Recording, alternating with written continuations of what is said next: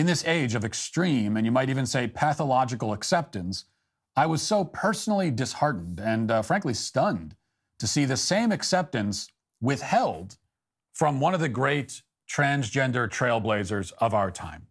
Ryan Webb is a Republican councilman in Delaware County, Indiana. He is, or I should say, was a white male conservative. But earlier this month, Webb made a courageous announcement. He came out as a trans woman of color. Here's the local news reporting on the story. Watch. Councilman is coming out as a transgender and a woman of color. Delaware County Councilman Ryan Webb announced that he now identifies as an Indian American woman. Since that announcement, he's received some support, but a lot of backlash, many calling him childish, despicable, even calling for things like execution. In a statement Webb gave to ITMate, he says, quote, "It is unfortunate that I cannot simply be given the same space and respect to explore my identity that so many of those targeting me demand for themselves. It's possible I may change my mind down the road. The process of identity exploration is complex, and oftentimes at the end of our personal journey, we end right back where we started." Webb goes on to tell ITMate this is just his true, authentic self. Incredible. Our brave sister, Mrs. Ryan Webb, has come out of 3 closets all at once.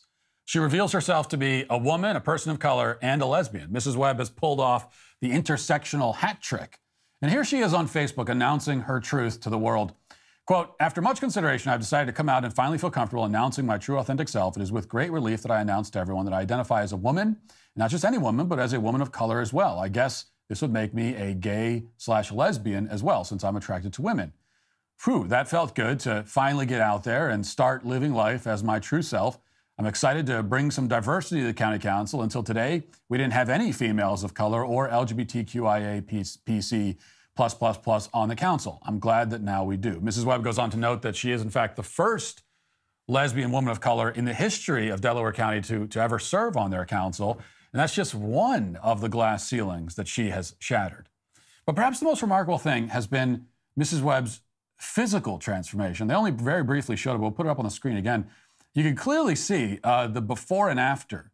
Who can deny her lived experience after seeing a photo comparison like this? She was a run-of-the-mill white male before, but now she is a beautiful, vibrant black woman. If you put Mrs. Webb in a room with Meghan Markle, you would hardly be able to tell who is who. And yet, in the year 2023, no less, Mrs. Webb's trans identity has been viciously rejected and ridiculed by the very people who claim to be defenders of trans rights. She has been even doxxed and harassed and threatened in protest. At the most recent county council meeting, transphobic leftists showed up en masse to call for her removal, simply for being transgender. Here's one woman repeatedly misgendering Mrs. Webb, even while accusing her of, quote, making a hate speech. Listen. The actions that Ryan has taken are very embarrassing to the city of Muncie at this point. If you're transgender, that's fine. He is creating a conflict against some transgenders based on his post and the fact that, you know, he's flaunting the minority, you know, lesbian as such, as the first council person as a lesbian. And I don't understand why he would trash transgenders in one post and the very next day decide that he is transgender. It creates a divide. We have transgenders all over Muncie, and they have the right to be respected. And he has diminished some of that respect to them. And he's also diminished some of that respect to minority women, you know, Native American women, black women. I feel that he has basically made a hate speech in this post on April 11th. And I feel that he should resign.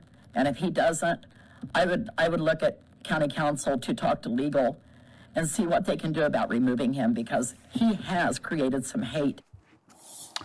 She doesn't understand, she says. Well, ma'am, it's not Ryan's job to help you understand.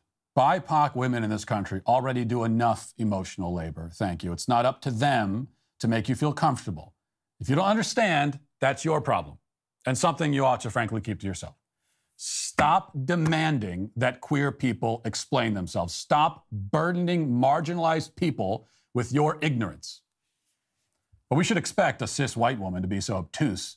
The really astounding thing is that even Ryan's fellow trans women, her alleged compatriots, heaps scorn on her. Watch this.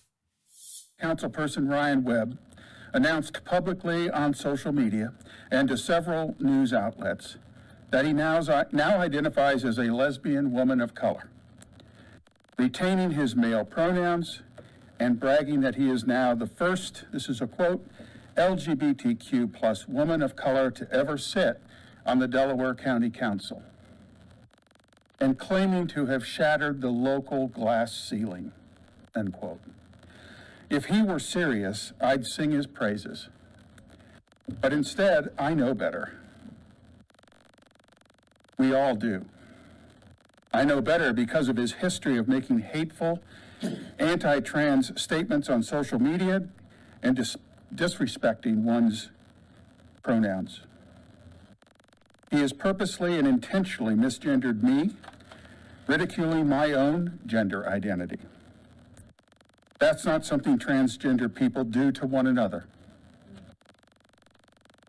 Now he expects us to believe he is sincere. He is being disingenuous, and his words not only embarrass himself, but you, the county council. His comments are disgraceful, and they fall below our expectations of an elected official whose job it is to represent all his constituents. He no longer deserves to serve on this council, and I ask him to resign. Well, it is a shame to hear such bigotry coming from such a beautiful woman. I have to admit, though, it was a little confusing to watch. On the one hand, I was horrified by the racism and internalized transphobia. On the other hand, I was kind of delighted and nostalgic because she reminded me of the Chris Farley Lunch Lady skit. And I mean that in a good way, of course. It's the highest compliment that I can give to a woman. And unfortunately, it's the only compliment I can give to someone so hate-filled and intolerant. It's a shame to see a trans woman climb the ladder to societal acceptance and then try to pull it up after her, leaving Ryan Webb stranded down below. Yet another woman of color abandoned by the system. There were many moments like this at the meeting, one person after another getting up to deliver a lecture to Ryan, all of them calling for her to resign or be thrown out. Well, he could only sit, she could only sit in dignified silence like so many BIPOC and queer women before her. Here's just one more example. Watch. First of all, I cannot believe that I had to take time out of my day today to attempt to teach a grown man how to behave appropriately. Ethics, as defined, are moral principles that govern a person's behavior or conducting of an activity. Ryan Webb's lack of professionalism is outstanding and absolutely unethical. I've worked for the past 21 years. Many people here work your whole life, you know. And as we all know, jobs require a certain amount of integrity to be exercised. In none of my jobs in the last 21 years, and that is many, many jobs, would I have been permitted to mock and disrespect my customers. She's had many, many jobs. Apparently she's good at getting jobs but not keeping them. I wonder why. In any case, you get the idea. Ryan Webb, Delaware County's first POC lesbian woman to ever serve on the county council, has been rejected by her own community. It falls then to the nation's leading LGBT children's author to come to her defense. And I will only say this to everybody on the left. I'm sorry, but this is your bed. You have made it for yourself, and now you must lay in it. You don't get to reject anyone's truth. You do not have permission to be skeptical of anyone's claims about their own identity. And it's not me or Delaware County's first queer BIPOC councilwoman Ryan Webb who have denied you permission. You have denied it. You have set the rules for your own game, and those rules are exceedingly simple and clear. They may also be insane. The rules might be insane, but that's your problem. The rules stipulate that a person's physical body has no bearing on any part of their